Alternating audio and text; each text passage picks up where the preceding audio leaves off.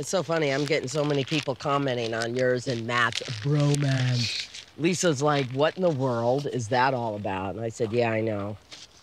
You're getting okay with it, though, right? As long as it doesn't get too crazy. People think you guys would talk about me.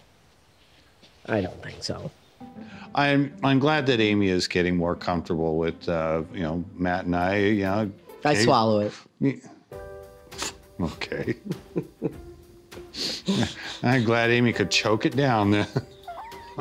When Matt and I get together, she knows it's safe. We're not talking about Amy. No one's throwing her under the bus. Don't be comparing notes, man. Yeah. You know, occasionally, I mean, some relationship comes up. Oh, like what? I might make a comment about, you know, you and I do this, or this is an issue, and he might say something about he and Karen, but we don't compare notes about you. What's the issue? Oh, no issue. I'm in heaven. So the topic of Amy did not come up, except for once. Really? What did you say, babe? What did you say about me? I have no idea what he's talking about. Tell me the truth.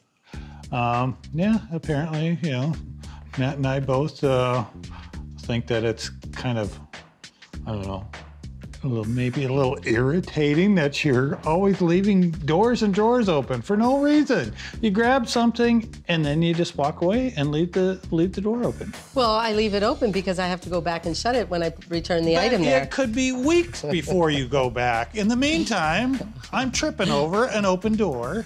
You know what? Those incidences rarely happen, and when they do, I think they're blown out of. Oh my God! Blown out of proportion. Rarely. Oh.